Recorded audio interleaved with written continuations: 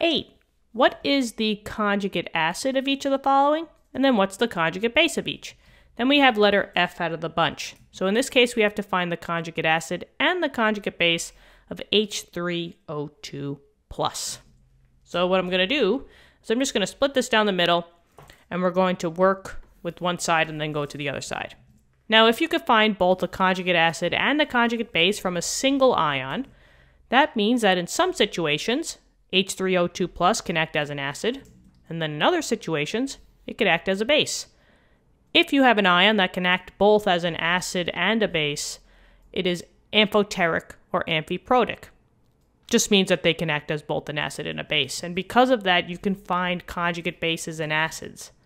So let's just pretend that H3O2 positive was acting as an acid in some solution. Let's just find that conjugate base. And the word conjugate just kind of means other.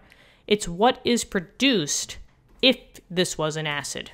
Conjugates are always going to be on the product side. Now remember, bases are always one hydrogen less than the acid. So all you got to do is just lose one hydrogen. So find the hydrogen. Here it is. There was 3 of them. So all you got to do is knock it down one number to find the conjugate base. So it won't be 3 anymore. It'll be 2. So I'm going to say H2. All the other elements come along for the ride. So that's O2. And now you just have to correct the charge. Since you removed a hydrogen, you minus 1 from the original charge. Now there was a plus sign here. That means that it was a +1. So when you come over here, you say, okay, +1, that's what it was. -1.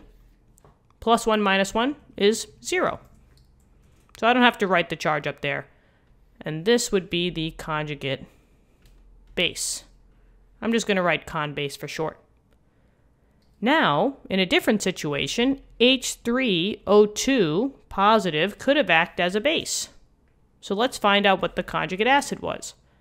And on the flip side, remember, conjugate acids are always one more hydrogen than its base. So all you got to do is just gain 1.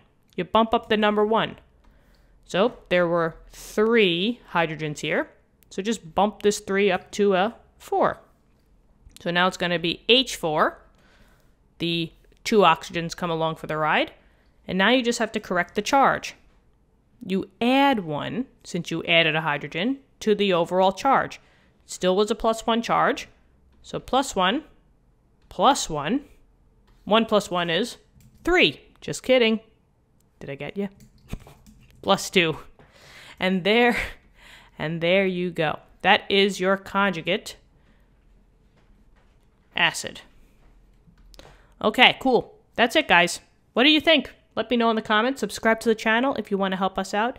Thank you so much. And my brother and I, we truly do appreciate you all, because if it weren't for you guys, this channel would not be where it's at. So thank you so much for that. We're almost at 20K, which is absolutely incredible. So thank you. You rock. I'll see you guys later. Bye-bye.